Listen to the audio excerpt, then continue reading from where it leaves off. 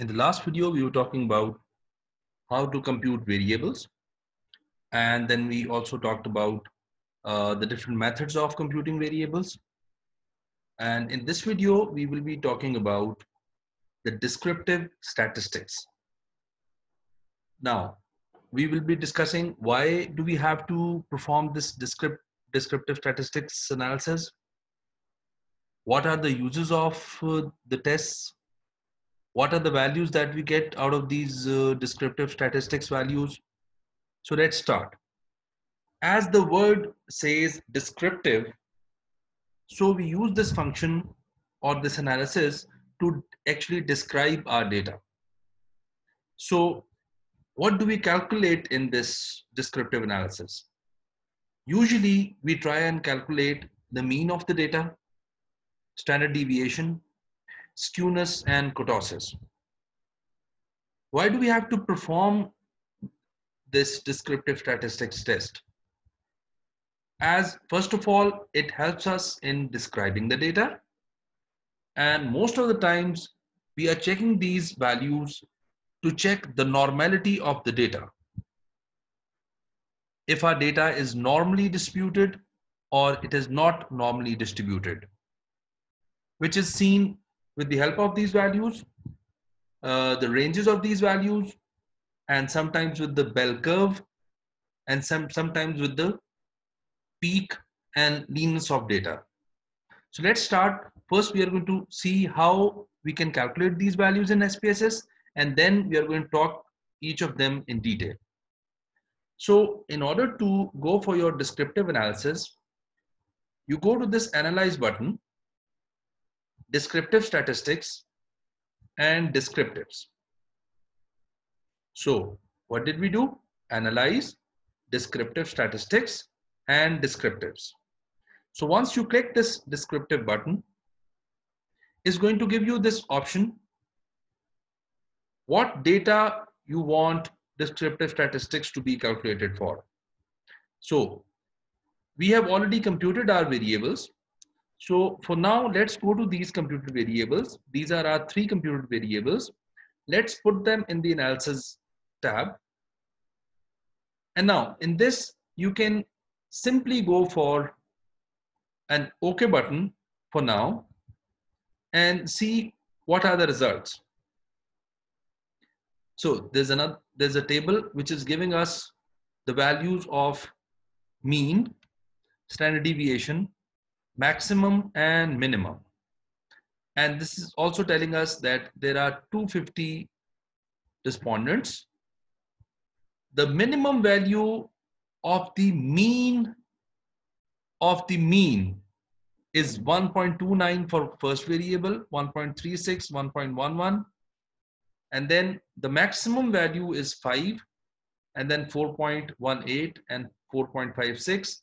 The same way the mean values are presented here and the standard deviation is presented here. So let's go back and do the same analysis again, but this time we will have to go to the option part. Option, and this time, for example, if we only want 4 values, which is mean, which is already checked, standard deviation, it is already checked. For example, we are not interested in maximum and minimum, but we are interested in the kurtosis and skewness value.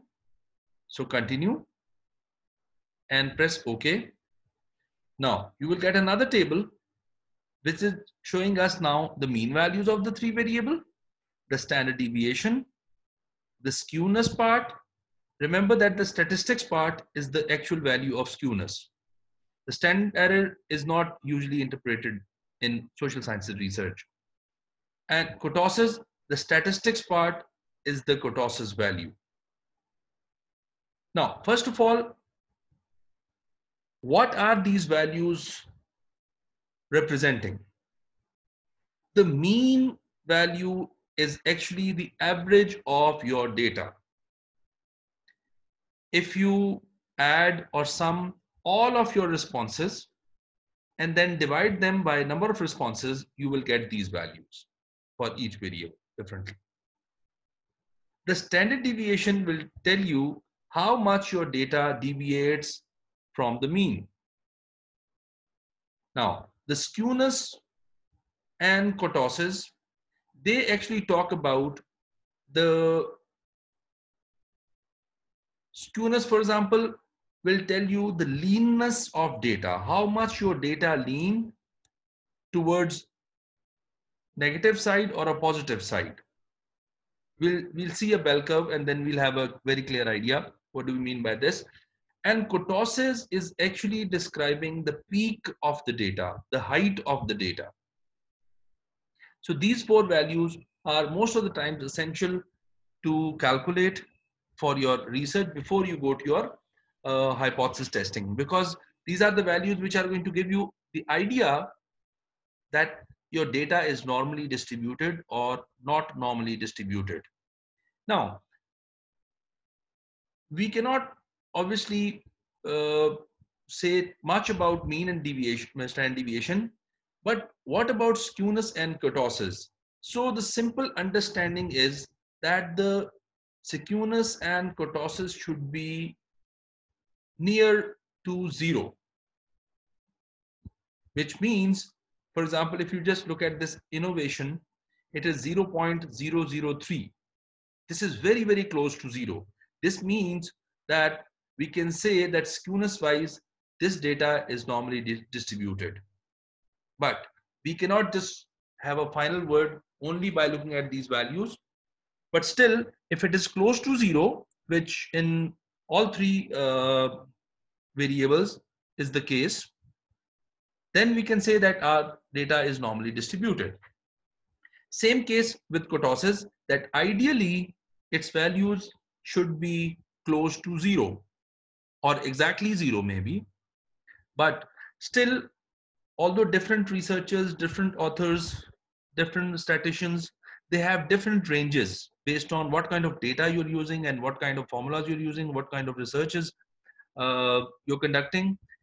But for now, if you just understand that your values of skewness should be between -1 to +1, then you can say that you're on the safe side. And your values of kurtosis should be between -3 and +3. But as I said, that there are contradictions and there are circumstances in which you may or may not accept these ranges. So for kurtosis, -1 to +1 range, that data or your skewness value should be between -1 to +1. For kurtosis, your values should be between -3 to +3. So this is the range. Now, how can we see the bell curve of these variables and just analyze that if our data is normally distributed or not? So let's go back to our analyze, descriptive statistics, frequencies. And this time, if you see, we are going to put these three variables into our analysis window. And if we go to this statistics or charts and just give a histogram, and the moment you're going to click histogram, it will ask you that if you want to see a normal curve on histogram. Yes, we want to see a normal curve on histogram. So continue and now click OK. Now this time we are going to have some different results, but what we are interested in is this histogram. So it has calculated histogram with normal curve or with bell curve for all of our variables. So this time you can clearly see that your data, this is how your data is actually distributed. And for the second variable and for the third variable. So you have a normal curve for all of these variables. So this is how you can see your normal curve. There's yet another method through which you can see and also to some extent analyze if your data is normally distributed or not, or if it is in the acceptable range or not. So let's try that one as well. Analyze, descriptive statistics, and explore. This time we're going to reset it, put all our three variables into dependent list, and in the plot you can check this histogram and continue and OK. Now this time we're also going to learn a little further function of what else we can do in SPSS. So this time you can see that it's not showing any bell curve or any curve. So you can just double click it and it's going to take you to another window. And in this window, if you can go to this elements and then go for this show distribution curve, it is going to show you this distribution curve, and at the same time it is telling you that your data is normally distributed.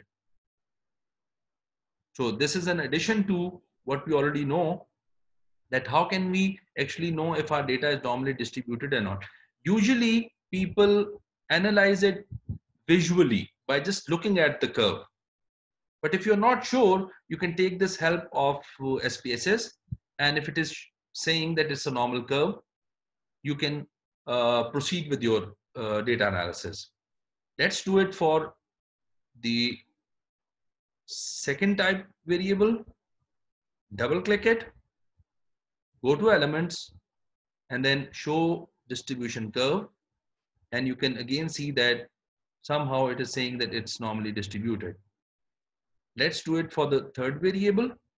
So we are just trying to make sure that our data is fine and we are satisfied with our distribution curve.